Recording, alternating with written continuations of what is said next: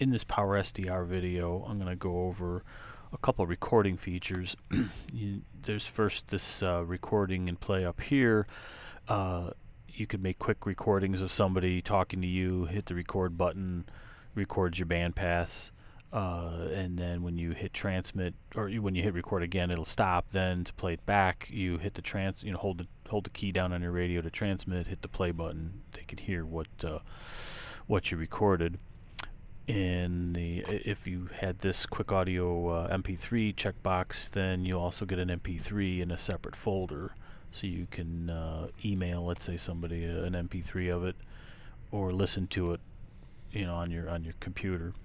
There's also the voice key buttons here to create IDs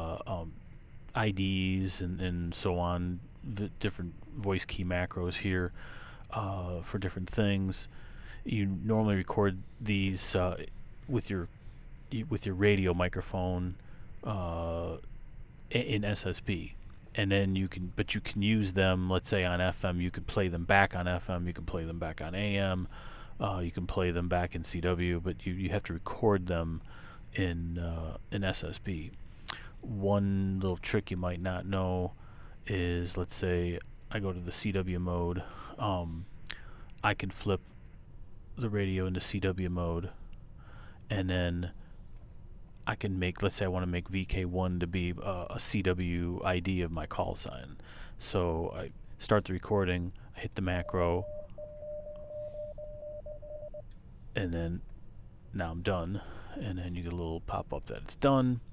I close this, and I can play it back in CW, but I can also play back, go back in here, and I can still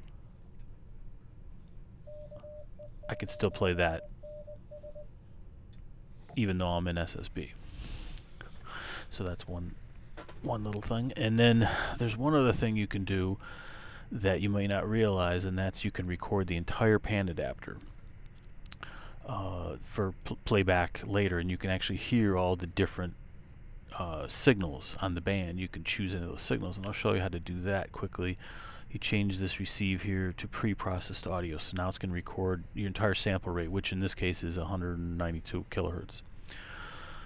And I'm zoomed all the way out, so you could see pretty much, but even if you weren't zoomed all the way out, it still works.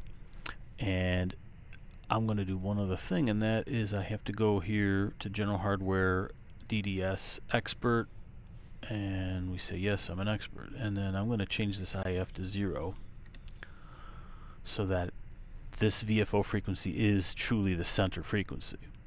So close that. So now I'm going to make a recording.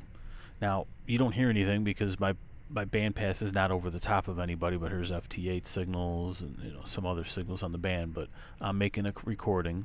There's a signal right there, and let's say, okay, so we got enough. Recording's done. I'm going to go to add that file, which is in your music folder. It's in there. So now let me just change. I'll change antennas. It's not going to be perfect, but let me just change antenna so that most of the signals will disappear now. So now I'm going to hit play. All those signals that were just recorded are come back now. So the trick is you engage the multi-RX, the second receiver. I'm going to right click so it starts out right over the top, and then I'm going to click here, right click again to get that VFO. Okay, well we're just going to play again because it cycled through the whole thing. So I can hear anything that's going on in the recording.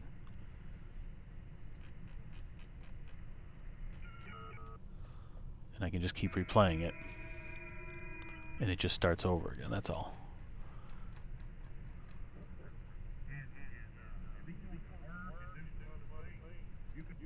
So you're actually making a recording of the entire Panadapter, that in this case 192 kilohertz.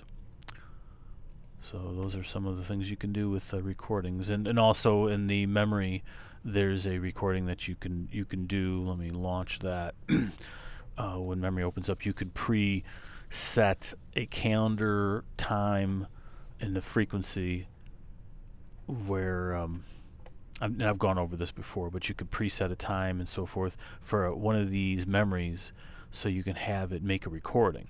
You can schedule the recording to be weekly, monthly, and then it'll put it in this recording folder, and it makes it an MP3 as well, so you can do, you know, very long recordings of a shortwave station or something like that, and it'll put it in the folder. So those are some of the different recording options.